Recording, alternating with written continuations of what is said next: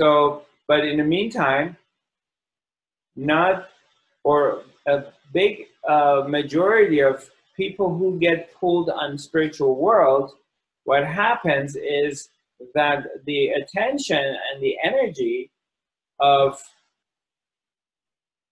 spiritual people goes into the world of spirit, and consequently their attention goes away from making money or making it in the material world. So the attention has shifted. So a lot of us struggle with finances, and we would like to put our time into going to different retreats, going to different workshops, spending time with the guru, our gurus or spiritual teachers and guides. And so then we slowly take, our attention gets diverted from the financial world. So that's a part that a lot of people on spiritual path are struggling with. That their attention has gone, let's say 90%, 95% of their attention has gone in the world of the spirit, and now they have disconnected from the material world, and they're struggling to pay their bills.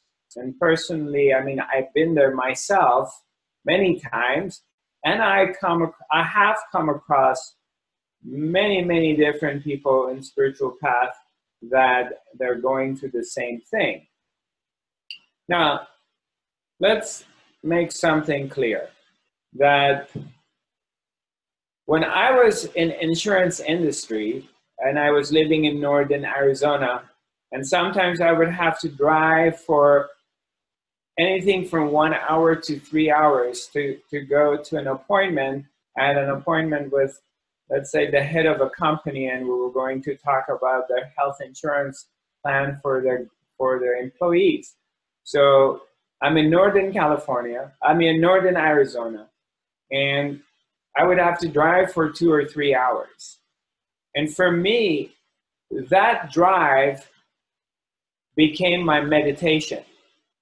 And I'm driving in beautiful Red Rock country. I was living in Sedona, Arizona, and I'm driving in the Red Rock country and this beautiful, pristine views. And I can have different attitudes.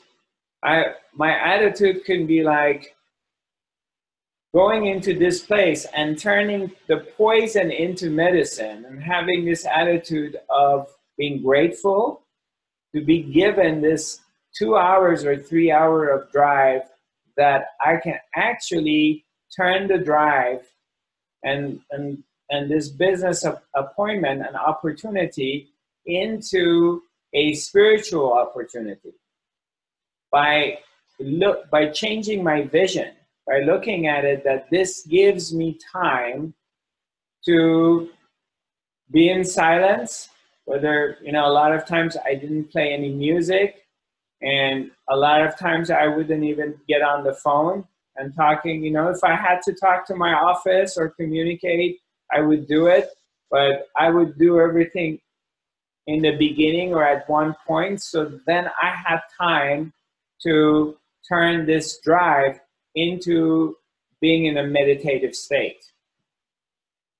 And it's interesting because I would go into a deep silent place and reconnecting with the deep I, reconnecting with the presence, and gradually go into a state of bliss.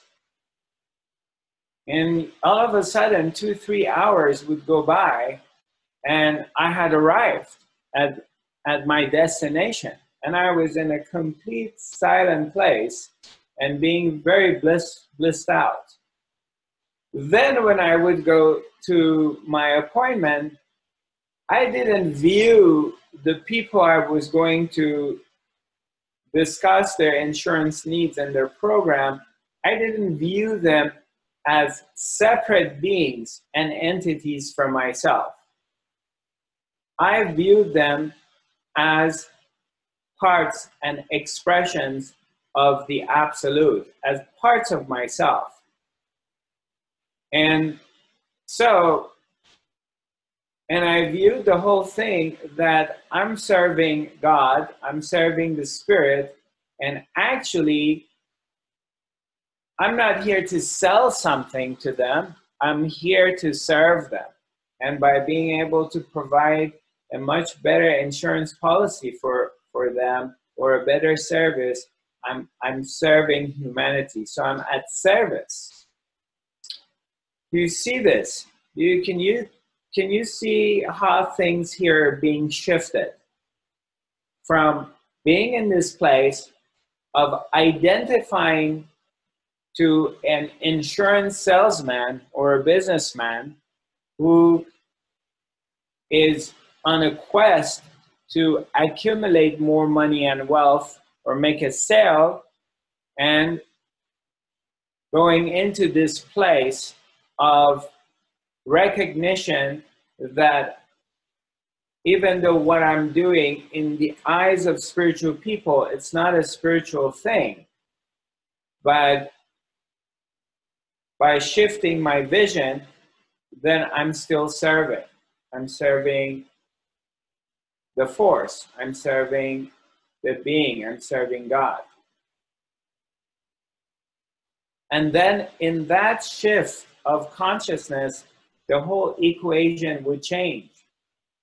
Most of the time, people really liked me, and they felt a deep sincerity, which I was sincere in what I was doing. Of course, I wanted to make a sale too, and have their business. But by changing my perspective, by bringing my consciousness into a higher level and bringing it to this point that I'm actually serving fellow brothers, sisters, and human beings, then energy would shift. And the entire spiritual world, the spirit would support me, because I'm operating from a higher level of consciousness versus from a point that I'm in dual world, in duality. And there is another, and I'm trying to get something from them. And now the spirit is supporting you on your path. So that's, one way. Let's say you're a bus driver. Let's say you're a nurse and working in a hospital. Let's say you're a school teacher.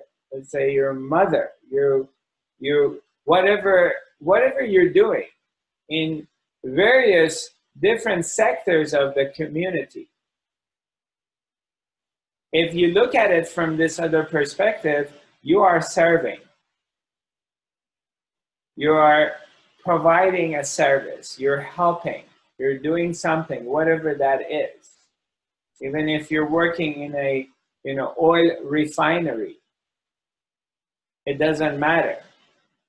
You are doing something to provide a service, and it depends on you and how you're going to look at this, and what is your attitude in what you're doing. Whether what you're doing, you're being graceful about it, or you're going to be in this conflict in your mind of telling yourself what you're doing is not spiritual, and you hate it, or you're angry, or you have resentments, and now actually you're in hell.